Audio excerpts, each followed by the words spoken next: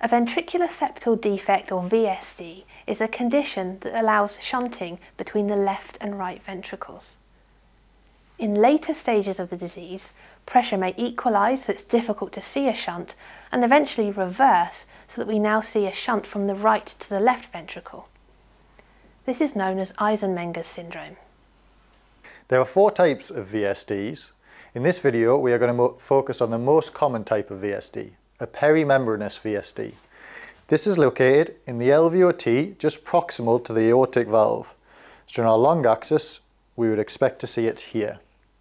There is also muscular VSDs.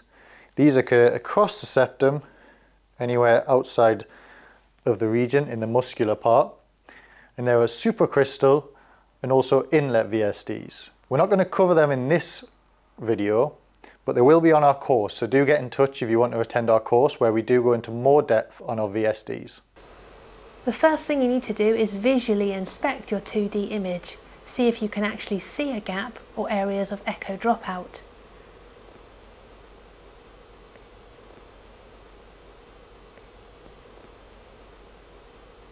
It's not always obvious in the 2D image, so now you can use colour Doppler to guide you.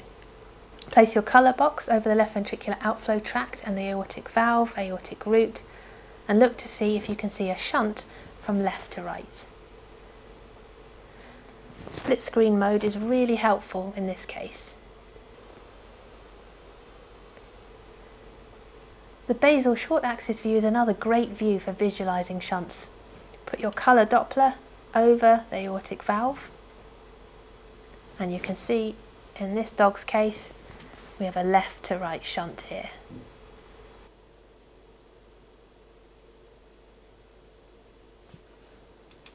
This was a really brief overview of the most obvious signs of a VSD on echo.